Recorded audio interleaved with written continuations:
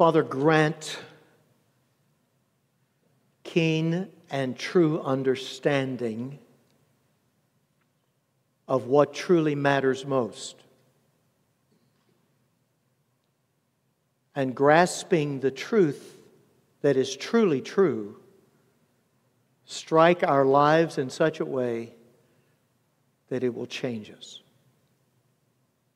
In Jesus' name we pray. Amen. I invite you to open your Bibles to John chapter 1.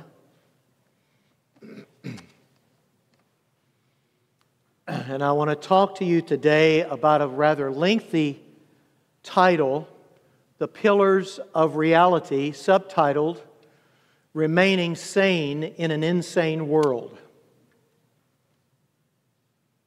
The Pillars of Reality, Remaining Sane in an Insane World. Before I read the passage, I want to make a preliminary statement that I believe, perhaps you don't, but I certainly do, and it's within the scope of where I'm coming from this morning. The definition of insanity is when that which doesn't make sense starts making sense. And that which makes sense doesn't make sense, to the degree that there is no sense. That's insanity. It is equal to turning reality on its head. I believe we are living in an increasingly insane time. And I furthermore believe that it's imperative that the church remain sane in this insane time and preach the truth, which is sanity. John, bless his heart, does not begin his gospel account with angels appearing to shepherds or wise men coming to bring their gifts to baby Jesus. He begins with the pillars of reality that form the basis of sanity. And I am so glad he did this. John chapter 1, verses 1 through 5, which will be our sermonic text for the morning. In the beginning was the Word. The Word was with God, and the Word was God. So the Word is a He here. He was in the beginning with God. All things came into being through Him. And apart from Him, nothing came into being that has come into being. In Him was life, and the life was the light of men. The light shines in the darkness, and the darkness did not comprehend it, or you may have a translation that reads, overcome it. This is the way John begins his gospel account of the Lord Jesus Christ. Some expositional handling of the text before I give you the four pillars, followed by three applications. First, it is obvious that John is intentionally linking what he is saying here with the book of Genesis. He begins the Gospel of John in the same way that the book of Genesis begins, in the beginning. John is indicating here that the life of Jesus Christ And His saving work has expansive impact that goes all the way back to the very beginning of time itself. It isn't just about a Jewish man named Jesus who lived in the first century.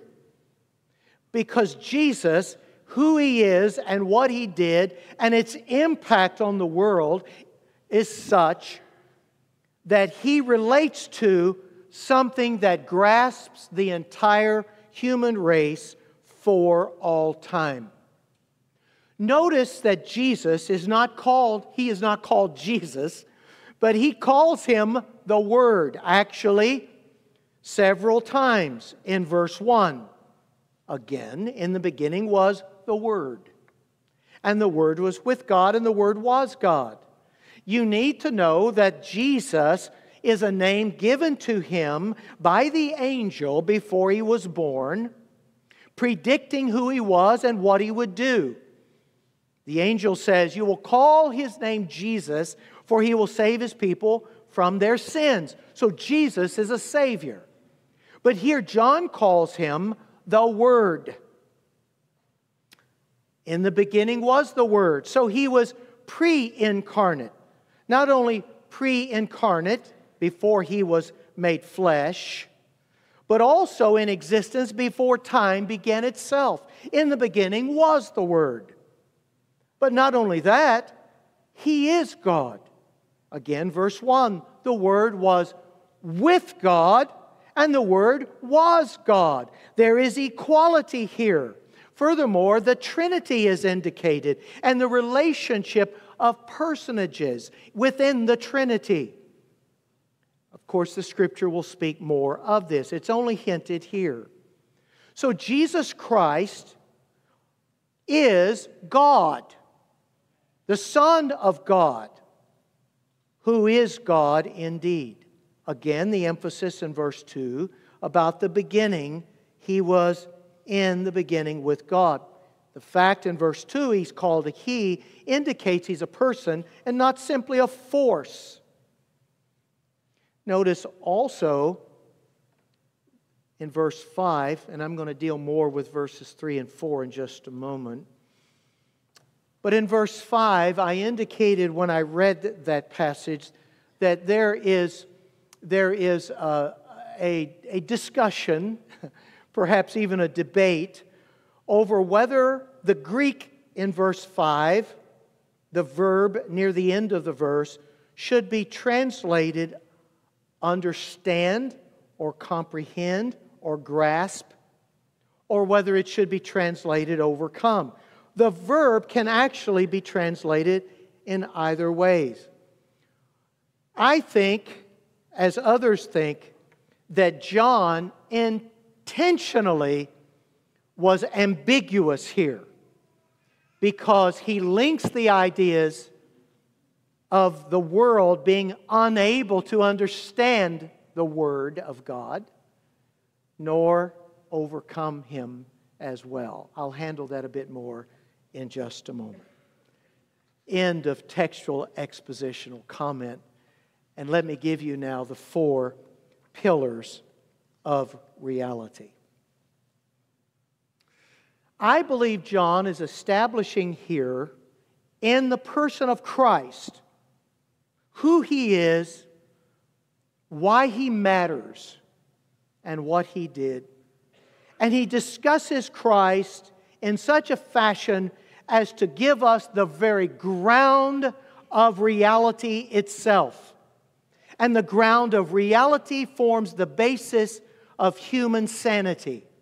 Yes, I do believe that John is teaching us here that if we do not rightly understand Christ and His role in reality, we will, because of sinfulness, go stark insane. I will list the 4 pillars briefly, and then we'll back up and deal with each one. First, he gives us the existence and the nature of ultimate reality. Second, he gives us the nature and meaning of human or material reality. Material reality. Third, he gives us the relationship of humanity to ultimate reality. And finally, he gives us the cosmic issue and its relevance to the human dilemma. If you didn't get all of those, we'll back up and deal with them individually. First, the existence and the nature of ultimate reality, verses 1 and 2. In the beginning was the Word, and the Word was with God, and the Word was God. He was in the beginning with God. Here we are told there is such a thing that is ultimate, we might call, ultimate reality. And it is greater than material reality. And the reality we see and sense with our bodies and minds is not eternal, but it's created by God. Furthermore, we are told here that ultimate reality is defined as the Godhead itself, and that the Godhead is personal in nature. It even suggests a plurality in the Godhead. Now, why does this matter? You and I are not ultimately real. We had a beginning. The world, indeed all the material reality, is not ultimately real. It had a beginning. But there is an ultimate reality, and that ultimate reality is God Himself. God is the only eternal one who exists from eternity to eternity.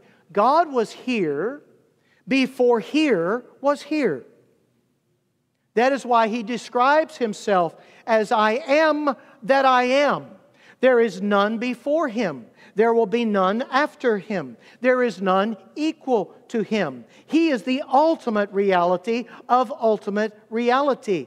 And He is all that is ultimate.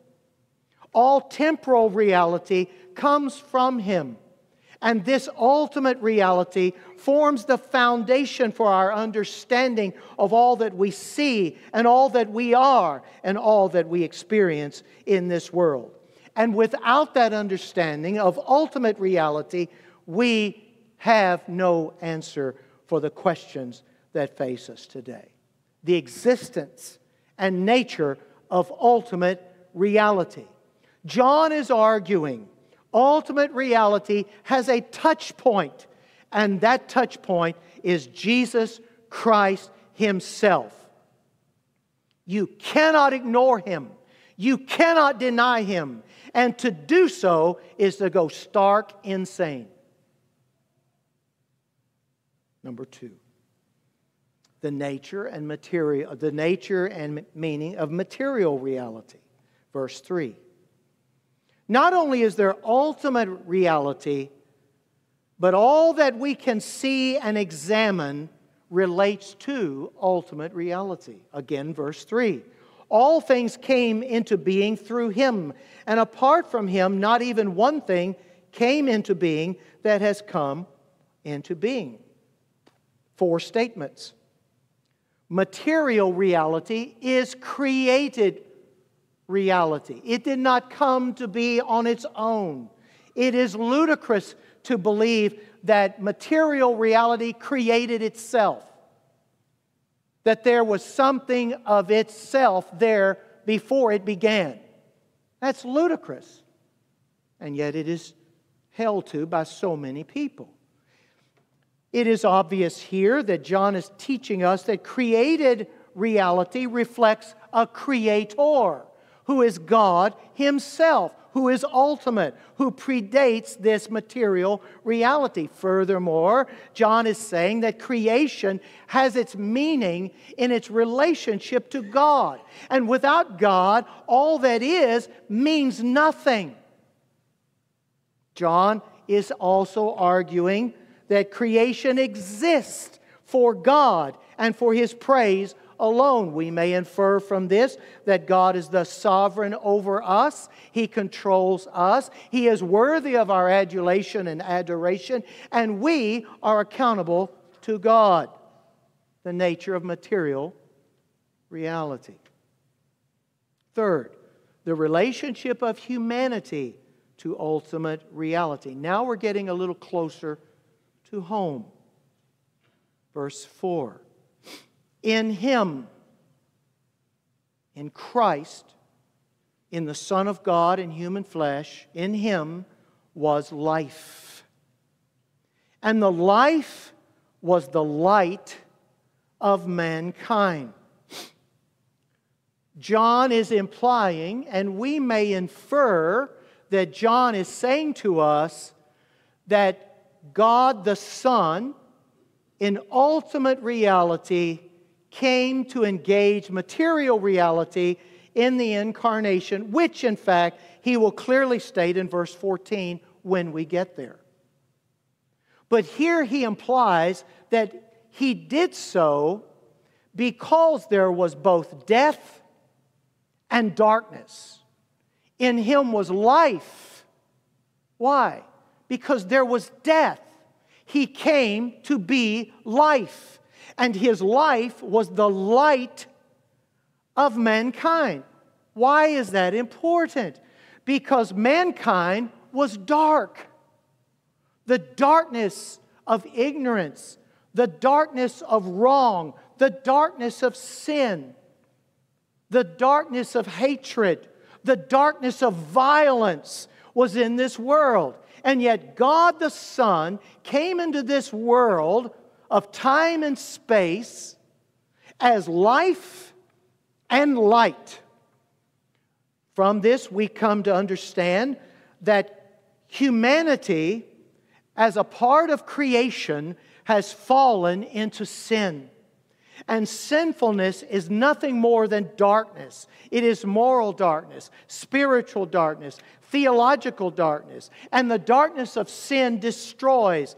But God is the light. And God has given the light in Christ to the human race. And the human race has no light until Christ came as the light. And the only means by which we are able to have light is in Jesus Christ Himself. Furthermore, we might summate this by saying the human race needs the light of Christ. Therefore, we desperately need Christ. Do you follow my argumentation? Sin has come into the world, and because sin is intrinsically sinful, destroying everything it touches, darkness has thus fallen upon creation.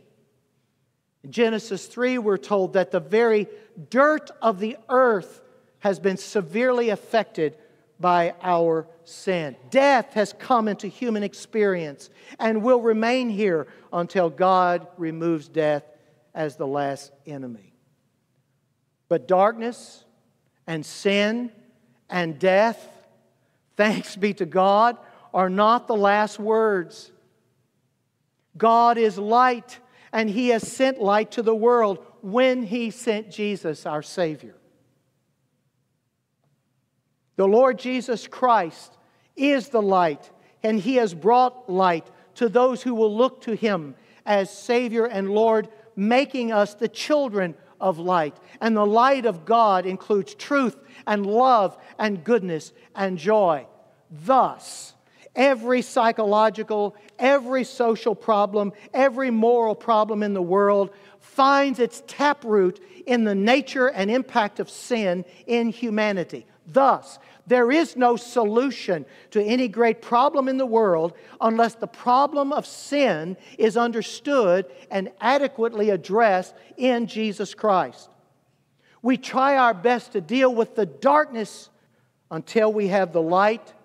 Darkness will not flee. It is only the light that drives away the darkness, and the light is Jesus Christ. Number four, the cosmic issue and its relevance to the human dilemma. That brings us to verse 5. where John says, the light shines in the darkness. And the darkness did not comprehend it, or grasp it, or overcome it. Several ideas are indicated here. First, God, as the light, intervenes in the world of darkness through the incarnation of Jesus Christ. By the way, that is why at Christmas time we put up lights. Because God as light came into this dark world, and we're celebrating the light has come. But our text would say to us, this world, being a world of darkness, does not understand the light. It doesn't get it. The campaign, He Gets Us, is so ridiculous. But I will tell you this, we don't get Him either. We don't understand Him. We want to abduct Him and make Jesus our kind of Savior, to do what we think He should do. But the point is, John 3:19 will say, light has come, and the darkness loved darkness more than light. The world is a world of darkness. Thus, because the world of darkness did not understand the light in Christ, the world of darkness opposes the light of Christ.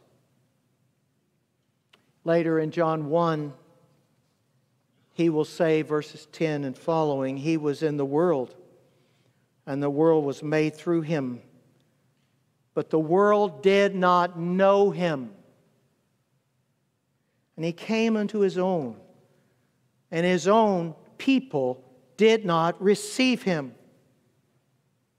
This is tragedy of tragedies.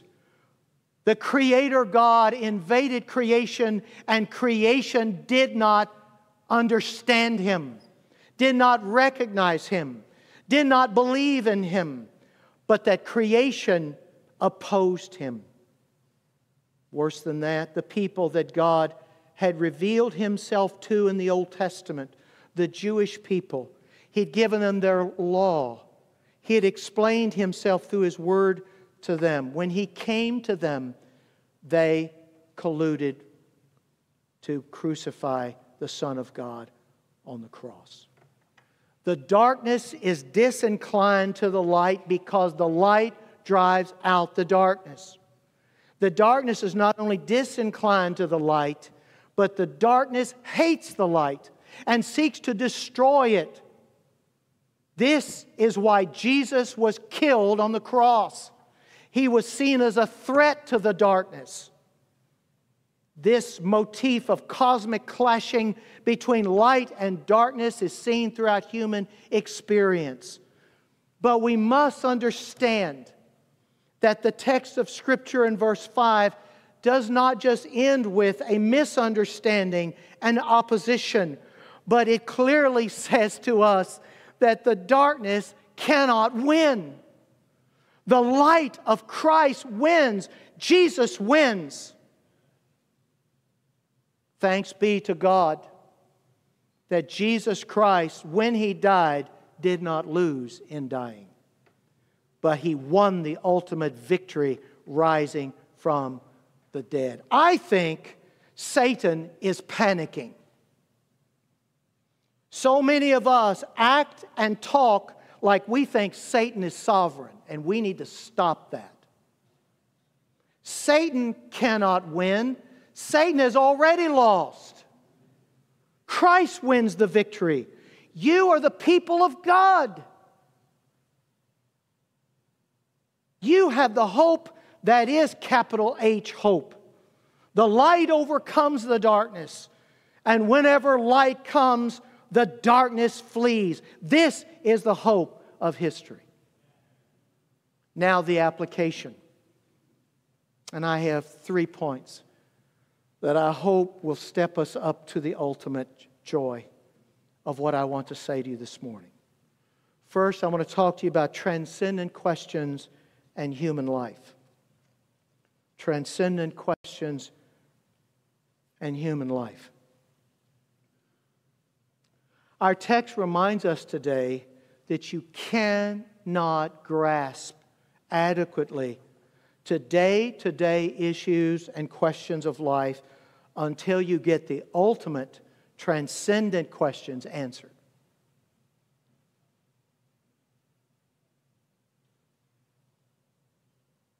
You are wondering, how can we get along better? How can nations stop warring with each other? How can races stop fighting with each other? How can societies turn into places of goodness rather than places of hatred? You cannot understand those issues until you understand the greatest issue of all, and that is, how do we relate to God Himself? That is why the church is the place where the answer exists to every issue before us. John doesn't just jump into specific questions. John begins with the greatest question of all. What is out there? What is beyond time and space? What happens at the end of life? Is there anything that exists outside of material reality? And thus he begins with God Himself. I call you, church, we must together speak of God all the time. He is the answer to every question. He is the issue in every problem that we face.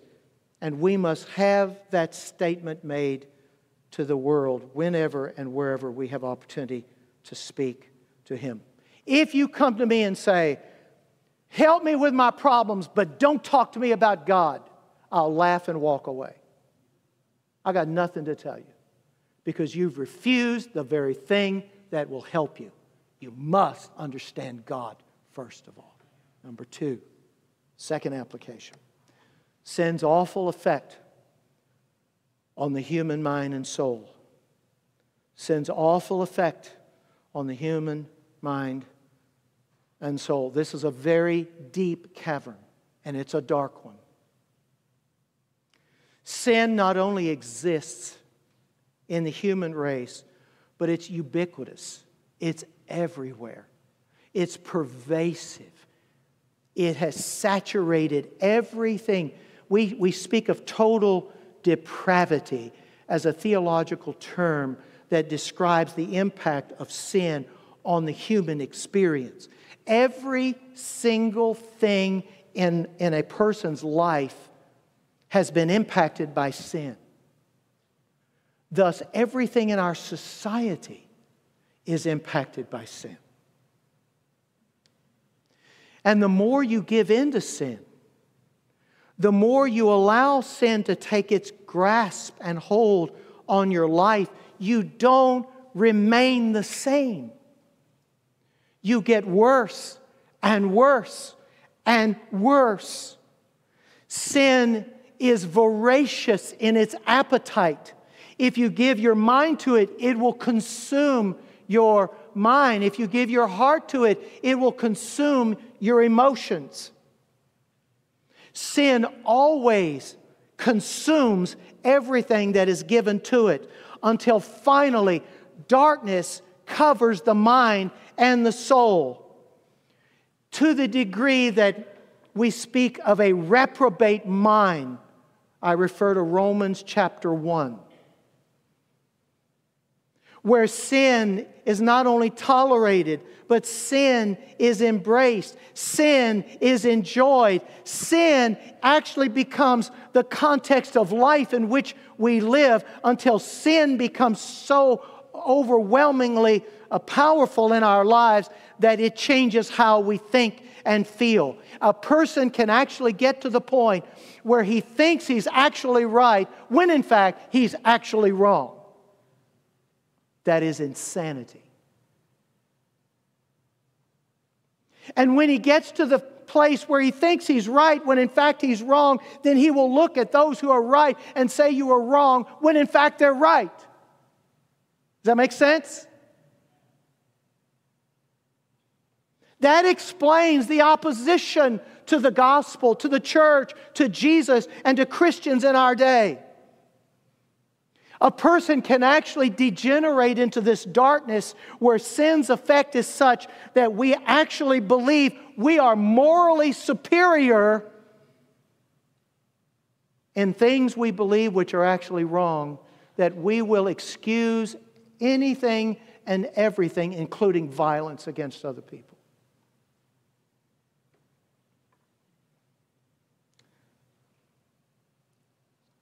I often think, and I'll just briefly refer to it, we don't have time to go into it today, of Paul's words in Ephesians 4. And he says the following: don't walk like Gentiles walk, that is, don't walk like unsaved people walk, in what he calls the futility of their minds. And then he says, of their futile minds being darkened in their understanding, excluded from the life of God because of the ignorance that is in them, because of the hardness of their hearts. One writes of this text, there is a hardness, a stubborn rebellion, which makes it impossible for the darkness to understand or open up to the light. And this is going on in our college campuses right now. Professors with PhDs are teaching darkness. And young people are gobbling it up. And we're told we cannot have God on our campuses and we cannot have the Bible on our campuses, where that is the only light there is. And what happens to the light? It is shut out. It is refused. It is opposed. It is marginalized, and then it is attacked by those in darkness. This is the awful effect of sin on the mind and soul of a person, of a family, and of a society. Brings me to my third application. I want to leave you with hope. Because the idea today is not ultimately negative. It's positive. Because here is my third application. Christ is the hope of humanity. What is the hope? Let's write a bunch of books. Let's do podcasts. Let's come up with some new ideologies and come up with a way of fixing things. The church better not talk like that. The church must stand throughout time and say one thing. We have one string on our guitar. Christ is the hope of humanity. Come to Christ. Come to Christ. He is the hope of your life, of your family. He is the hope of your community. He is the hope of your society. He is the hope of your culture.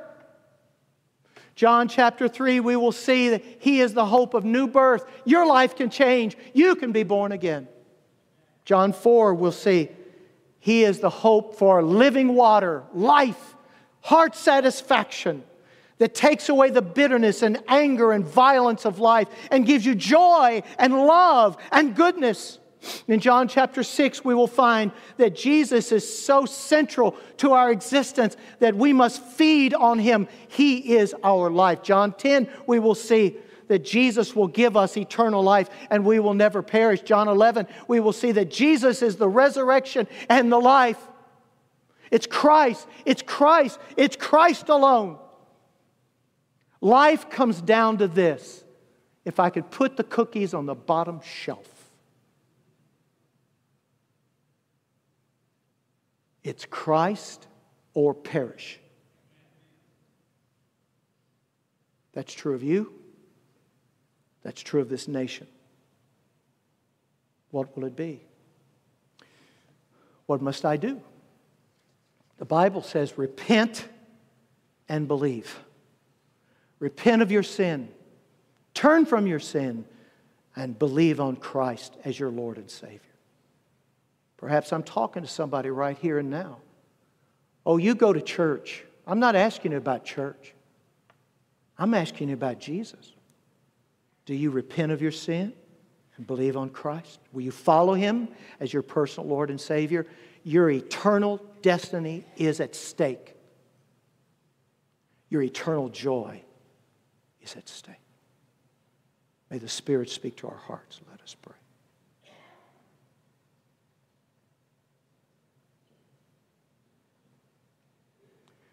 Heavenly Father, thank you for your word.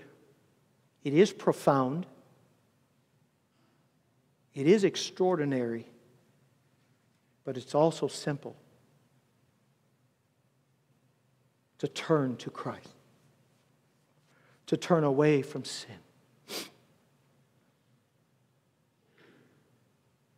Heavenly Father, I pray that you would apply this message in the hearts and lives of people as you see fit to accomplish your purposes